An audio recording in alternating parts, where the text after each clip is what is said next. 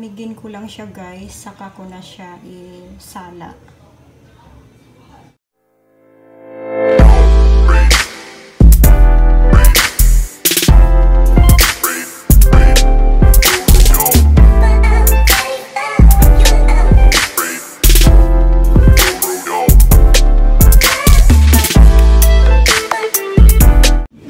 Hi guys! Welcome back to my channel, and I hope you're doing great wherever you are. And guys, for today's video guys is ipapakita ko sa inyo kung paano gumawa ng homemade spray para sa caterpillar control guys, dahil inatake nila ang halaman ko guys. So maggawa ako ngayon ng spray para makontrol ko sila guys. Okay guys, ito ang mga ingredients ko. Ang tubig ko is 1 liter. So ito guys na bottle is 500 ml. So 1 liter is equivalent to 1000 ml. So dalawang ganito guys ang nilagay ko dito. Then maglagay ako ngayon ng dishwashing liquid soap guys. Isang kutsarita lang siya.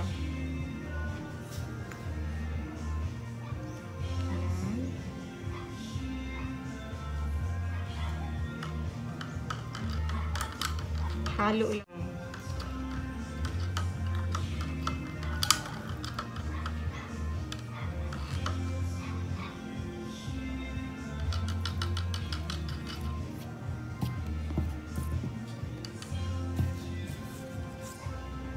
Then maglagay din ako guys ng isang kutsaritang oil. So pareho lang ang sukat nila guys ha. Oil at saka ang dishwashing liquid. Ayan. So kailangan ihalo mo. Halo yan sila. Haluin.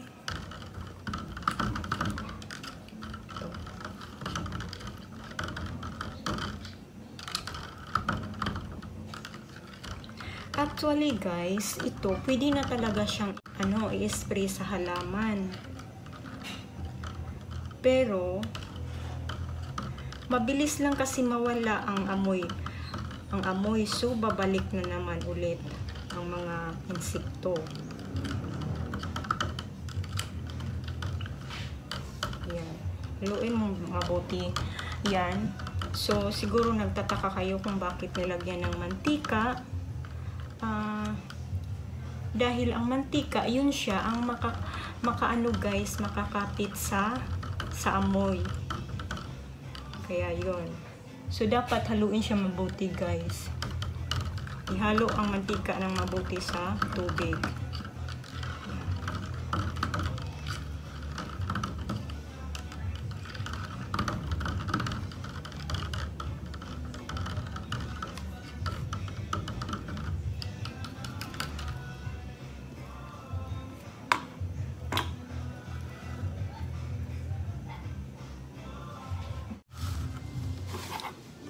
Yan guys, nahalo ko na siya. So dapat guys haluin mabuti. Yan.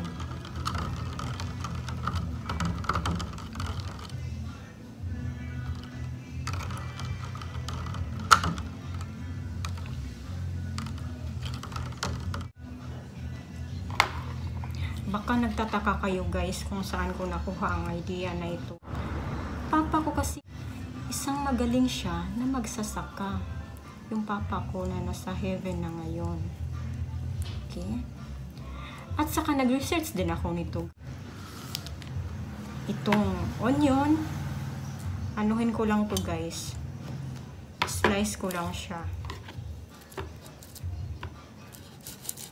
Di ba ang onion guys, maamoy siya. So, ito guys, ang onion at saka ahos. Iba ang ano nila, ang combination or ang amoy talaga ng dalawa na ito. So, yung amoy nito ayaw ng caterpillar. Kaya ano siya, perfect combination sila guys. Okay? So, di ba itong ahos nga kahit momo natatakot, di ba? Kaya guys, okay? So guys, ang next ko na gawin is slice ko lang itong onion, garlic at saka sili guys. Ito kinuha ko lang siya sa aming garden. Then actually guys, dalawang paraan kung paano mo itong gawin. Either i-blend mo siya, lagyan mo lang ng tubig ang blender mo ng konti. Then yun, pagkatapos isala mo lang siya guys para kunin mo yung yung sabaw lang talaga nito. Or slice mo siya at saka pakuluan mo ng 30 minutes. Then, set aside mo siya. Palamigin mo muna. Tapos, ihalo na dito. Kaya guys, yung halaman nyo, i-check nyo din ha. Baka may umatake din na mga caterpillar. Mostly, kumakain sila sa mga malambot na halaman. At saka gustong-gusto nila yung mga bata pag nadahon. Gustong-gusto nila yan. Magaling din sila magtago. Tapos ko nakakuha ako ng 5 kaninang umaga.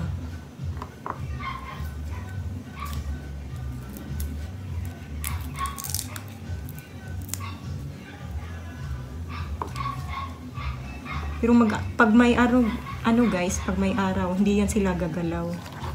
Kaya, isa din sa magandang paraan na tingnan nyo ang halaman nyo kapag maaraw.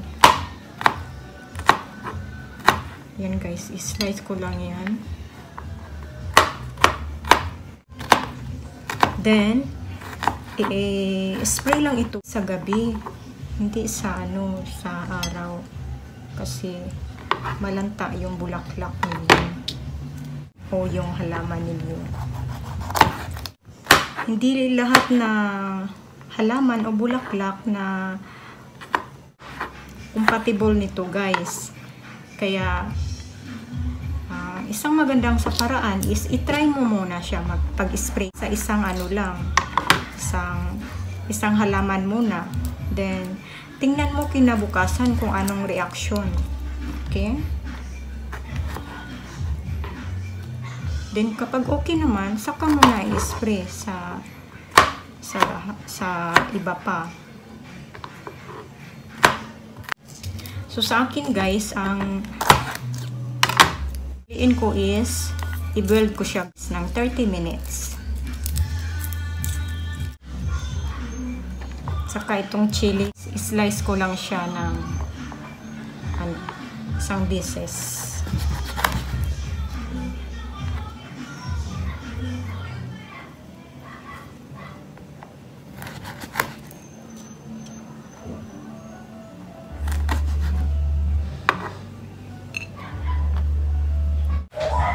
Then, lagyan nyo lang ng konting tubig sa kaldero. Ito siya. Yan guys. Pakuluan ko na siya ng 30 minutes. 30 minutes na siya. So, tayin ko na siya guys. Off ko muna. Then, palamigin ko lang. Saka ko na siya isala. Malamig na yung pinakuluan ko. So, i-drain ko na siya guys. Para kunin ko yung sabaw.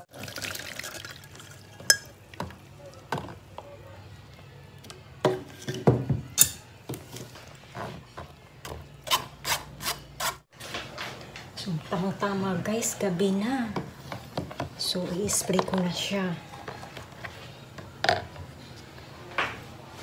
I-try muna natin. Okay, kung iyang ba yung halaman natin. Tingnan ko bukas kung okay naman. So, i-spray ko ulit bukas ng gabi sa lahat na talaga. So, ngayon, maglagay lang ako dito ng kaunti. Ito.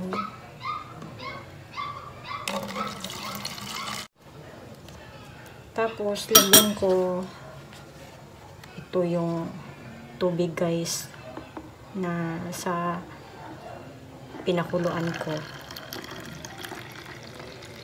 Half sa tubig na ginawa ko at saka half din sa pinakuluan ko. Then, ilagay ko lang siya dito sa spray guys. Wala akong makita nga malaki sa na-spray sa ngayon. So, ito guys, yung empty bottle na pabango. So, ilagay ko lang siya dito sa loob para matry natin guys. Okay? Saka, i-spray natin siya sa buong halaman guys. I-spray talaga natin.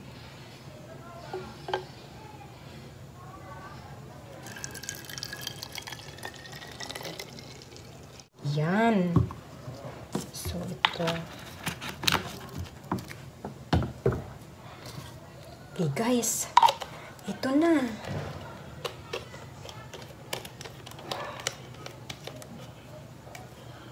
So, ito na yun siya, guys. Yung tubig na pinakuluan ko. Yung may bawang, may onion, at saka may sili. At hinaluan ko lang yung tubig na ginawa ko first. Ito yung tubig na 1 liter at saka isang kutsarita na dishwashing liquid at saka isang kutsarita ng oil. So, nilagay ko dito guys, kalahati sila. Then, okay guys. Okay, tara. Sprayhan na natin. Kinuha ko itong halaman kasi madilim na doon guys. Para makita ako kinabukasan kung anong reaksyon niya. Saka ko na siya i-spray sa iba pa. Kagaya din ito na halaman. Spray ko siya lahat.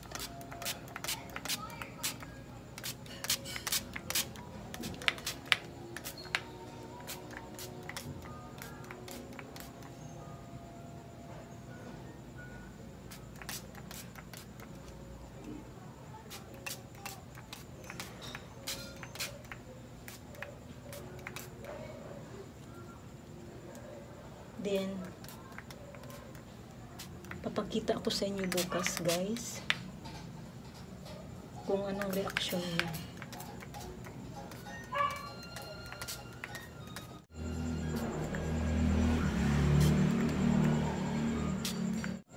Ayan, na-sprayhan ko na siya lahat, guys. Then, bukas, ipapakita ko ulit sa inyo kung anong reaksyon niya para makita natin kung okay ba. Okay? Umaga na i-check ko na ito. Nisprayhan ko kagabi. Ito siya. Okay naman. Hindi naman siya na papano. Yan. Kaya mamayang gabi ulit, i-spray ko din siya sa ibang halaman ko. Na ganito din.